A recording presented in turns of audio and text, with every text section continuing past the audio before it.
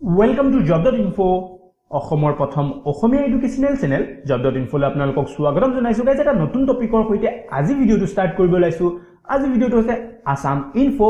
government of Assam guys Assam Info এই পাৰ্টটোত আমি আলোচনা কৰো চৰকাৰী আঁচনিসমূহৰ বিষয়ে schemes and project related video fully explain কৰা যায় আজি ভিডিওটো হৈছে প্ৰধানমন্ত্ৰী Jan Dhan Yojana for all competitive exam part 3 হয় এটো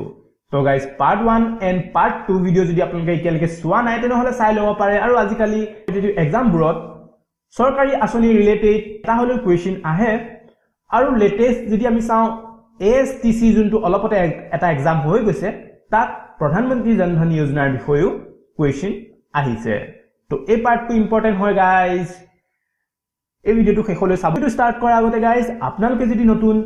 মোৰ চেনেল যদি সাবস্ক্ৰাইব কৰা নাই তেনেহলে প্লিজ চেনেলটো সাবস্ক্ৰাইব কৰি লব এনে ধৰণৰ ভিডিও পাই থাকিবৰ কাৰণে লগতে বেল আইকনটো প্ৰেছ কৰিব নাপাহৰিব গাইজ যেতিয়া মই নতুনকৈ ভিডিও আপলোড কৰিম আপোনালোকে পাব এটা নটিফিকেশন যে মই নতুনকৈ ভিডিও আপলোড কৰিছো আৰু লগতে আপোনালোকে ভিডিওটো চাব পাৰিব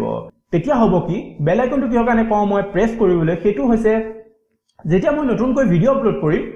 আপোনালোকলৈ যাব এটা নটিফিকেশন বা আমি ক'ব পাৰো এটা মেছেজ যে মই নতুনকৈ এটা ভিডিও আপলোড কৰিছো আৰু লগতে আপোনালোকে সেই ভিডিওটো চাব পাৰিব মানে আপোনালোকে শৰ্টত ক'বলৈ গলে ভিডিওটো মিছ নকৰে ওকে ভিডিওটো ভাল পাইছে লাইক কৰক কমেন্ট কৰক কিবা ৰিকুৱেষ্ট থাকিলে কমেন্টত লিখিব পাৰে লগতে শেয়াৰ কৰিব নাপাহৰিব গাইজ যি সকল ফ্ৰেণ্ডে মোৰ ভিডিও এতিয়ালৈকে চাব পৰা নাই পলম নকৰাকৈ ভিডিওটো ষ্টাৰ্ট কৰিছো গাইজ আজি আমি কথা পাতিম প্ৰধানমন্ত্ৰী জন ধন যোজনা আৰু এটো 2018 ৰ কাৰণে হৈছে বহুত ইম্পৰ্টেন্ট টপিক কাৰণ ইয়াৰ ওপৰতো কোৱেশ্চন আহি গৈছে 2018 ত যোনটো ASTC এক্সাম হৈ গৈছে তো গাইজ আপোনালোকে প্ৰধানমন্ত্ৰী জন ধন যোজনাৰ বিষয়ে নিশ্চয় শুনিছে সাগে যাক আমি সমুতে ক'ব পাৰো PMJDY মনত ৰাখিব গাইজ প্ৰধানমন্ত্ৰী জন ধন যোজনাক সমুতে কোৱা যায় PMJDY ভাৰতৰ ফাইনান্সিয়েল ইনক্লুজনৰ ওপৰত বেছ কৰা এটা নেশনেল মিশন এতিয়া আপোনালোকৰ মাইণ্ডত এটা কোৱেশ্চন আহিছে সাগে ফাইনান্সিয়েল ইনক্লুজন মানে কি মইতো কৈ দিলো যে ফাইনান্সিয়েল ইনক্লুজনৰ ওপৰত বেছ কৰা এটা নেশনেল মিশন ফাইনান্সিয়েল ইনক্লুজন মানে হৈছে গাইজ সমাজৰ পিছপৰা বা আমি ক'ব পাৰো কম আয়যুক্ত মনত ৰাখিব সমাজৰ পিছপৰা বা কম আয়যুক্ত বা আমি ক'ব পাৰো দুখীয়া শ্ৰেণী ব্যক্তিসকলক বিত্তীয় সেৱা প্ৰদান কৰা বা আমি ক'ব পাৰো ফাইনান্সিয়েল সাৰ্ভিস প্ৰভাইড কৰোৱা হেতু হৈছে financial inclusion okay confusion two নাই সাগে আৰু ইয়াৰ লক্ষ্য হৈছে গাইজ নিম্ন আয় বা দুখীয়া শ্ৰেণীক লোন দিয়াৰ ব্যৱস্থা কৰা ওকে মই ভাবো ফাইনান্সিয়েল ইনক্লুজনৰ যোনটো কনফিউজন আছে সেইটো আপোনালোকৰ নাইকিয়া হ'ল সাগে নেক্সট আমি আগবাঢ়িছো 2014 চনৰ 28 আগষ্টত ভাৰতৰ প্ৰধানমন্ত্ৰী নৰেন্দ্ৰ মোদীয়ে প্ৰধানমন্ত্ৰী জন ধন যোজনা শুভ আৰম্ভণি কৰে আৰু যদি আমি চাওঁ এই স্কিমটোৰ বিষয় মানে প্ৰধানমন্ত্ৰী জন ধন যোজনাৰ বিষয় কেতিয়া তেওঁ কৰিলে এনাউন্স সেইটো হৈছে ইন্ডিপেন্ডেন্স ডে দিনাখন মানে 2014 চনৰ 15 আগষ্টৰ দিনাখন তেওঁ এনাউন্স কৰিছিল এই আঁচনিটোৰ বিষয় গাইজ এতিয়া আমি চাওঁ এই আঁচনিটোৰ উদ্দেশ্য কি আমি তো গম পালো প্ৰধানমন্ত্ৰী জন ধন যোজনা আৰু আমি বহুত দিনৰ পৰা শুনি আহিছো এই আঁচনিটোৰ বিষয় আৰু এই আঁচনিটোৰ বিষয় উদ্দেশ্যটো জনাটো দৰকাৰ কাৰণ কম্পিটিটিভ এক্সামত আমাক উদ্দেশ্যৰ বিষয়ও সুধিব পাৰে তো ইয়াৰ উদ্দেশ্যটো কি হেতু হৈছে গোটেই দেশতে সকলো পৰিয়ালক বেংকিং সুবিধা প্ৰদান কৰোৱা প্ৰত্যেক পৰিয়ালৰ বেংক একাউণ্ট খোলা আৰু এই আঁচনিত এটা পৰিয়ালৰ কমেও দুজন সদস্য বেংক একাউণ্ট খোলাৰ লক্ষ্য ৰখা হৈছে আৰু গাইজ এই আঁচনিটো তাক টাৰ্গেট কৰিছে এইটো হৈছে যাৰ এতিয়ালৈকে বেংক একাউণ্ট নাই ওকে গাইজ এতিয়াও মানুহে ভয় কৰে বেংকত পইচা থবলৈ কাৰণে আৰু সেই কাৰণে এই আঁচনিটো টাৰ্গেট হৈছে যিসকল ব্যক্তিৰ বেংক একাউণ্ট নাই তেওঁলোক টাৰ্গেট যাতে তেওঁলোকে এটা বেংক একাউণ্ট খুলি লয় আৰু তাৰ সুবিধাখিনি ল'ব পাৰে নেক্সট আমি আহিছো এই আঁচনিটো স্লোগানটো হৈছে মেৰা খাতা ভাগ্য বিধাতা মানে হৈছে যদি আমি চাওঁ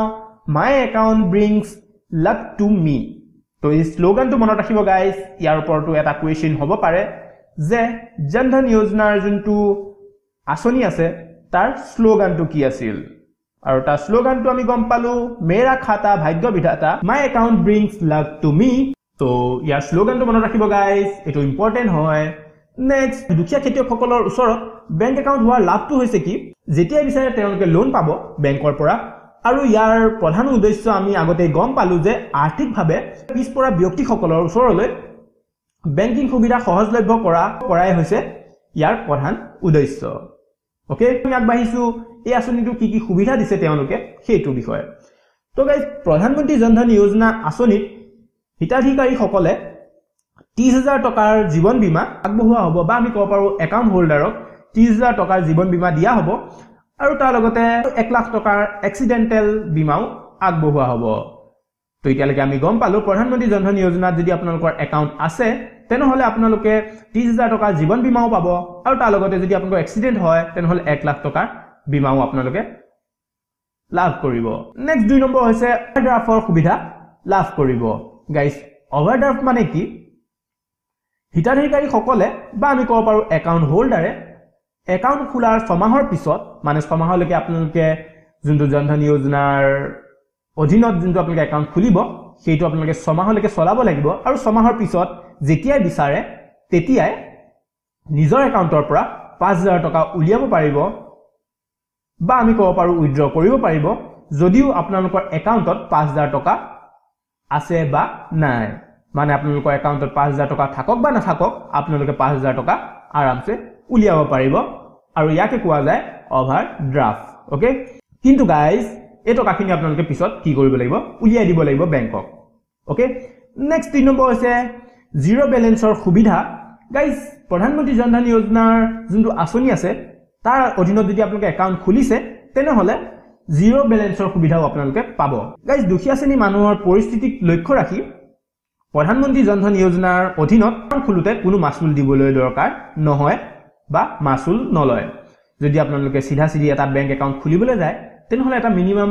প্ৰাইস তেওঁলোকে কৈ দিয়ে বা আমি ক'ব পাৰো এটা মাচুল তেওঁলোকে ধৰি দিয়ে সেইটো দিয়াৰ পিছতহে আপোনালোকৰ বেংক একাউণ্টটো খোলা যায় তো যদি আপোনালোকে প্ৰধানমন্ত্ৰী জন ধনৰ অধীনত একাউণ্ট খুলিছে তেনেহলে আপোনালোকে একো মাচুল পে কৰিব নালাগে সিধা আপোনালোকে গৈ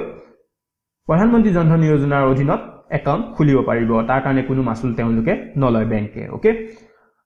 আৰু এই একাউণ্টটো জিৰ' বেলেন্সটো চলি থাকিব গাইস আজিকালি নতুন নিয়মৰ মতে যদি আপোনালোকৰ একাউণ্টত মিনিমাম এটা টাৰ্গেট ধৰি দিছে সেই টাৰ্গেটটো তলত যদি পইচা থাকে তেনেহলে আপোনালোকৰ একাউণ্টটো পৰা কিছুমান মাচুল কাটা যায় বা আমি ক'ব পাৰো কিছু ট্যাক্স কাটি লয় তেওঁলোকে বেংকে তো প্ৰধানমন্ত্ৰী জন ধন যোজনাৰ যোনটো একাউণ্ট আছে সেইটো এটা সুবিধা হৈছে কি জিৰ' বেলেন্সটো যদি আপোনালোকৰ একাউণ্টটো আছে মানে আপোনালোকৰ একাউণ্টত একো পইচা নাই তেতিয়া আপোনালোকৰ একাউণ্টটো কি হ'ব চলি থাকিব নেক্সট 4 নম্বৰ হৈছে ৰুপে কাৰ্ডৰ সুবিধা দিয়া যাব আপোনালোকৰ ভিতৰতে বহুতে ৰুপে কাৰ্ড ইউজ কৰি আছে চাগে গাইস অন্য এটিএম কাৰ্ডৰ দৰে প্ৰধানমন্ত্ৰী জন ধন যোজনাৰ একাউণ্ট হোল্ডাৰক ৰুপে কাৰ্ডৰ সুবিধা দিয়া হ'ব আৰু এই ৰুপে কাৰ্ড অন্য এটিএম কাৰ্ডৰ দৰে কাম কৰে আৰু ৰুপে কাৰ্ডখন ইউজ কৰি মাহত 4 বাৰ গাইস মনত ৰাখিব ৰুপে কাৰ্ডখন ইউজ কৰি মাহত 4 বাৰ এটিএমৰ পৰা পইচা উলিয়াব পৰা যাব তাতকৈ বেছি যদি আপোনালোকে উলিয়ায় তেনেহলে এটা ট্যাক্স কাটি ল'ব নেক্সট আমি আহিছো গাইস প্ৰধানমন্ত্ৰী জন ধন যোজনাৰ কিছু আখুৱা বা আমি ক'ব পাৰো শৰ্ট কামিং ফাৰ্স্ট হৈছে গাইস জন ধন যোজনাৰ বিষয়ে বেংকৰ এটা চিন্তা আছে যে এজন ব্যক্তিয়ে এটাতকৈ অধিক একাউণ্ট খুলিব পাৰিব আৰু এটাতকৈ অধিক জীৱন বীমাৰো সুবিধা ল'ব পাৰিব আৰু তাৰ লগতে ওভাৰড্ৰাফ্টৰো সুবিধা ল'ব পাৰিব তো গাইস প্ৰধানমন্ত্ৰী জন ধন যোজনাৰ যোনটো আঁচনি আছে বা যোনটো যোজনা আছে সেইটোত কোনো বেংকৰ কথা উল্লেখ কৰা নাই যে এটা বেংকতে খুলিব পাৰিব আপুনি সকলো যিবোৰ বেংক আছে সকলোতে আপোনালোকে একাউণ্ট খুলিব পাৰিব প্ৰধানমন্ত্ৰী জন ধন যোজনাৰ নেক্সট 2 নম্বৰ হৈছে জন ধন যোজনাৰ যি একাউণ্ট আছে তাত এবছৰৰ ভিতৰত গাইস 1 লাখতকৈ অধিক জমা কৰিব নোৱাৰিব আৰু 1 মাহৰ ভিতৰত 10,000তকৈ অধিক টকা উইথড্ৰ কৰিবও নোৱাৰিব তো এইটো এটা আমি ক'ব পাৰো যে জন ধন যোজনাৰ যোনটো একাউণ্ট আছে সেইটো এবছৰৰ ভিতৰত 1 লাখ টকাতকৈ অধিক পইচা জমা কৰিব নোৱাৰিব কাৰণ এই সুবিধাটো বা এই যোজনাটো আছে আমাৰ দুখীয়া শ্ৰেণীৰ লোকৰ কাৰণে তো তেওঁলোকৰ যোনটো একাউণ্ট আছে সেইটো এবছৰৰ ভিতৰত 1 লাখ টকাতকৈ অধিক টকা জমা হ'ব নোৱাৰিব জমা কৰিব নোৱাৰিব আৰু তাৰ লগতে 1 মাহৰ ভিতৰত 10,000তকৈ অধিক টকা উলিয়াব নোৱাৰিব আৰু তাৰ লগতে মাহত মানে 50,000 টকা একেলগে তেওঁলোকে কি কৰিব নোৱাৰিব জমা কৰিব নোৱাৰিব এতিয়া আমি আগবাঢ়িছো গাইস এক্সট্ৰা ইনফৰমেশনৰ ফালে আৰু এই আঁচনিটো কাৰ দ্বাৰা চলোৱা হৈছে বা আমি ক'ব পাৰো run by department of financial service ministry of finance আৰু এই আঁচনিটো আৰম্ভণি দিনা বা আমি ক'ব পাৰো ইনগ্ৰেচন ডে 1.5 crore বেংক একাউণ্ট খোলা হৈছিল এই স্কিমৰ আন্ডাৰত তো এইটো বহুত ডাঙৰ কথা যে যিদিনাখন আৰম্ভ হৈছিল এই দিনাখনে 1.5 1.5 crore bank account খোলা হৈছিল স্কিমৰ আন্ডাৰত ওকে গাইস PMJDY মানে জন ধন যোজনা এটো এটা ডাঙৰ কথা যে গ্ৰীনিছ ৱৰ্ল্ড ৰেকৰ্ডত এই আঁচনিটোৰ নাম অন্তৰ্ভুক্ত কৰা গৈছে আৰু তেওঁলোকৰ সাৰ্টিফিকেটৰ মতে কোৱা গৈছে যে ফাইনান্সিয়েল ইনক্লুজন কেম্পেইনৰ বা প্ৰচাৰ অভিযানৰ এসপ্তাহৰ ভিতৰতে ইয়াৰ ফিগাৰটো বনাই ৰাখিব সেইটো হৈছে 1,96,130 টা একাউণ্টতে খোলা গৈছিল মানে 23 আগষ্টৰ পৰা 29 আগষ্ট 2014 ৰ ভিতৰত আৰু যদি এতিয়া হিচাপ চাওঁ 1 ফেব্ৰুৱাৰী 2017 লৈকে 27 কোটি বেংক একাউণ্ট খোলা হৈছে অলমোস্ট আমি কব পাৰো 665 বিলিয়ন টকা এই একাউণ্টত কি হৈছে ডিপোজিট কৰা হৈছে গাইস প্ৰধানমন্ত্ৰী জন ধন যোজনাৰ যোনটো লেটেষ্ট আপডেট হেতুৰ মতে 27 ডিসেম্বৰ 2017 লৈকে ইয়াৰ গুটে ফিগাৰটো যদি আমি এনালাইজ কৰো তেনে হলে পাবলিক সেক্টৰ বেংকত এতিয়া লৈকে 24 crore একাউণ্ট খোলা হৈছে 24 কোটি একাউণ্ট এতিয়া লৈকে খোলা হৈছে আৰু 57 crore টকা ইয়াত জমা কৰা হৈছে পাবলিক সেক্টৰ বেংকত ৰূপে কাৰ্ড আছে গাইস 18 crore খন ৰূপে কাৰ্ড আছে নেক্সট আমি আইছো সেকেন্ড ৰিজনাল ৰুৰাল বেংকত টোটাল এতিয়া লৈকে 4 কোটি বেংক একাউণ্ট খোলা হৈছে আৰু তাৰ লগতে 12 কোটি টকা জমা কৰা হৈছে আৰু ৰূপে কাৰ্ড আছে কিমান হেতু হৈছে 3 কোটি ৰূপে কাৰ্ড আছে এটো হৈছে ৰিজনাল rural bank next third number হৈছে প্ৰাইভেট বেংকত যদি আমি চাওঁ তেনে হলে 0.99 crore বেংক একাউণ্ট খোলা হৈছে প্ৰাইভেট সেক্টৰ বেংকত আৰু প্ৰায় 2 কোটি টকা ইয়াত কি হৈছে জমা কৰা হৈছে আৰু যদি আমি ৰূপে কাৰ্ডৰ হিচাপটো চাওঁ তেনে হলে 0.92 crore হৈছে ৰূপে কাৰ্ড ইয়াত দিয়া হৈছে ওকে তো এটো হৈছে 27 ডিসেম্বৰ 2017 ৰ মতে লেটেষ্ট যোনটো ফিগাৰ আছে সেইটো নেক্সট গাইজ আমি আগবাঢ়িছো এই মিশনটোৰ ইমপ্লিমেন্টত কেটা ফেজ আছে সেইটো হৈছে দুটা ফেজ আছে আৰু এই ফেজ গিটাৰ কাৰণে